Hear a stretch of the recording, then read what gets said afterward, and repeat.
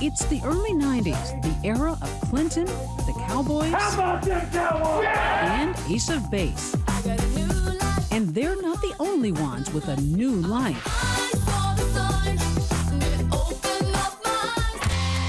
Former small-town Texas girl Vicki Lynn Hogan is now Anna Nicole Smith. She's gone from poverty to playmate, is the face of Guess Jeans.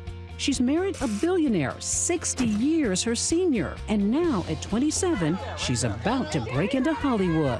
She was in The Hudsucker Proxy. That's a Coen Brothers movie with Paul Newman. She didn't play Lady Macbeth, but Hudsucker Proxy's a pretty good little movie.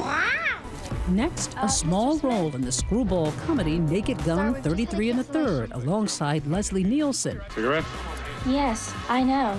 She used to write in a diary. Tell me about her entry in this diary. She writes, August 2nd, my experience with Naked Gun. Met the cast today, they were great, so maybe this won't be so scary. Wish me luck. She was living the dream.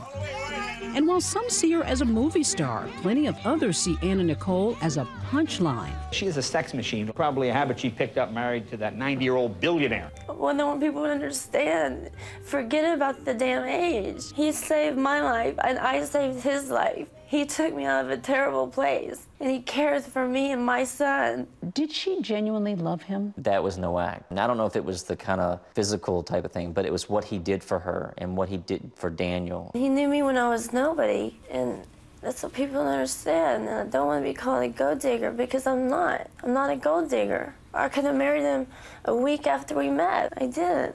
I went out and I made something of myself. And while Anna Nicole was making that name for herself, her wealthy husband was showering her with gifts, spending by some estimates nearly $12 million to keep her happy. But the lavish life comes to an abrupt end when, after just 14 months of marriage, the 89-year-old oil magnate meets his maker.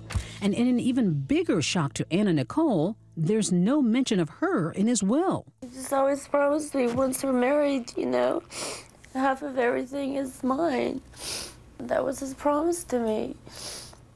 If that's true, her husband never put it in writing. A big problem for Anna Nicole, since the sole heir to Marshall's estate, his 61-year-old son Pierce, is not in a generous mood. He cuts Anna off and even fights her on his father's final resting place. I have nothing to say. Thank you very much. They got to stage consecutive funerals. The image that many people will have of the funeral of J. Howard Marshall II is Anna Nicole Smith wearing the wedding dress that she'd worn when the two of them were married. After the dueling funerals, the legal bickering is on, with Anna suing for half her late husband's money and her stepson suing her right back. Pierce Marshall's lawyer, Rusty Hardin, in 2001. There was never any evidence of any corroboration from any source that J. Howard Marshall ever intended to leave her half of anything. And Hardin today. He was going to give her all this money and things during his lifetime that would be sufficient to support her the rest of her life. And most of us can get along on $12 million. He says Marshall's son was only following his dad's wishes. You were under the impression, which were clearly spelled out in his will. I used to say that one reason I could understand Anna was that she was a glutton. She wanted all of everything. Yet after her husband's death, everything is gone, in Anna's bank account anyway.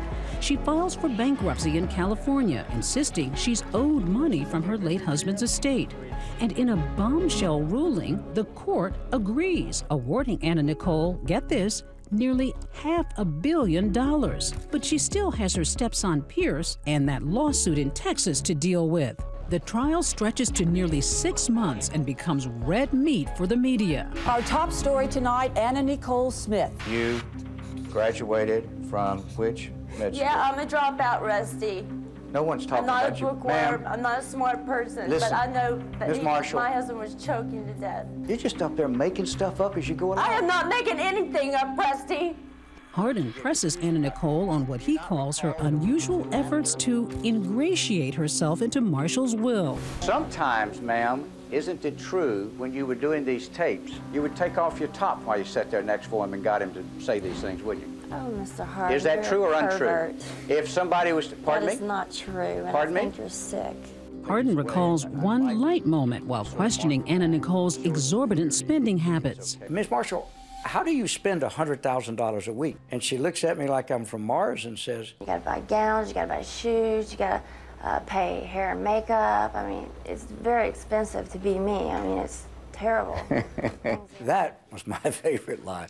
That was something we could agree on. And then that famous exchange from her 6 days of sparring with Hardin on the stand. Ms. Marshall, have you been taking new acting lessons? Screw you, Rusty.